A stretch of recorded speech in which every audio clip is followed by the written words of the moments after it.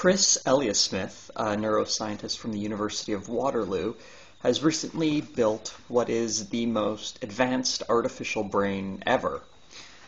Eliasmith was actually a neuroscientist who was working on a book that was proposing a synthetic model for the human brain, a sort of artificial computer that would mimic what the brain does. And he thought to himself, well, why write a book about this? Because everyone's just going to say it's nonsense. It probably wouldn't work. So he actually built the thing, which was really cool. So over the course of a year, he built this computerized brain, basically. Named it Spaun, that's S-P-A-U-N, and it does all sorts of things, and it mimics various parts of the brain surprisingly well, and it's actually a collection of 2.5 million simulated neurons. That's a far cry from the usual 100 million or 100 billion neurons in the human brain, but still a pretty impressive accomplishment, and here's a short video of him explaining.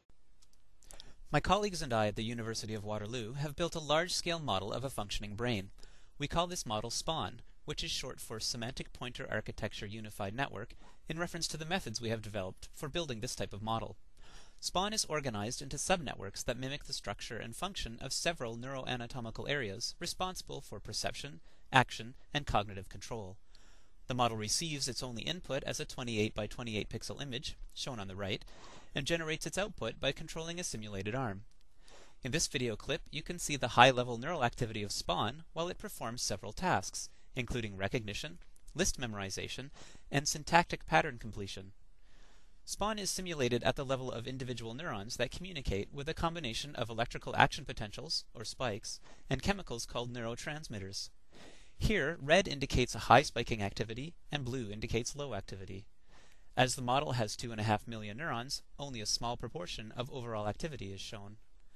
The subnetworks we are showing are approximately mapped to their corresponding anatomical areas.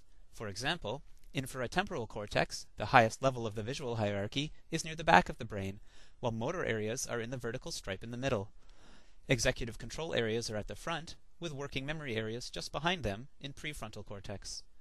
The simulation is likely too fast and unfamiliar to demonstrate the subtleties of the model. However, we have shown that Spaun replicates and predicts behavioral and neural data across a wide variety of tasks and data collection methods. Now, as I mentioned, this artificial brain has some limitations. It can only do about 7 or 8 things, but what's really cool is that the way it does them is very human-like.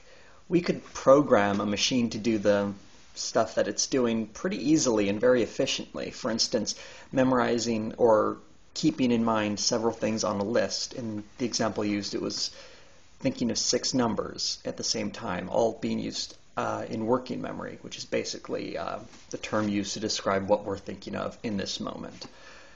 And much like humans, it makes the same mistakes in that it'll have a bias towards remembering the first thing on the list and the last thing on the list, and the stuff in the middle gets a bit fuzzy. And of course, we could have a computer program that uses way less information, that's much simpler, do the same thing, but the fact that it's operating much like a human brain does is really exciting and shows that we might someday be able to make a working model of the human brain. This is not the same as artificial intelligence. We actually don't have a good theory of human intelligence right now, but it's a huge step forward in that direction and could give us an understanding of how certain neurological disorders form in the brain and methods we can use to help fix them. The regions of the brain that were artificially created are the prefrontal cortex, the basal ganglia, the thalamus, and a few other ones, but for anyone who knows a little bit about neuroscience, that shows it's not just a brain calculating things. It's actually connected to an eye and a robotic arm. So there's input coming in and output coming out. So it's actually engaging with the world, not simply receiving data and outputting. Well, it is doing that, but not in the way a computer would. It's doing it in the way that we do.